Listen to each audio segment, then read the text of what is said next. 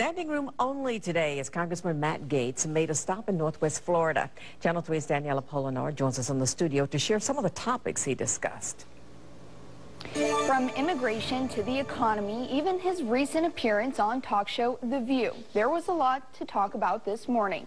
People packed into Hub Stacy's on Perdido Key for Open Gaetz Day. The congressman makes several stops in his district to interact with his constituents.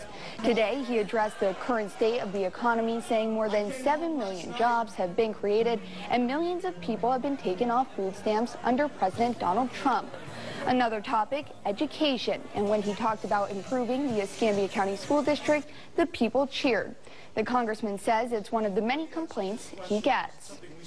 As a team here in Escambia County, we're going to do everything we can to ensure that our schools are not a liability, but our schools are our greatest asset, and that we are driving those reforms at the school level, the district level, and everywhere we see them in our community. Are you with me in that?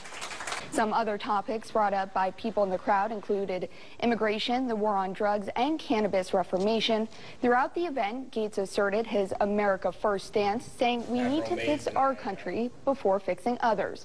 An example he gave, build the wall on the U.S.-Mexico border before securing Iraq's border with Iran. He also promoted Governor Ron DeSantis' E-Verify legislation. This would require private business owners and employers to use the system. In turn, Gaetz says this will not allow employers to hire undocumented workers for less.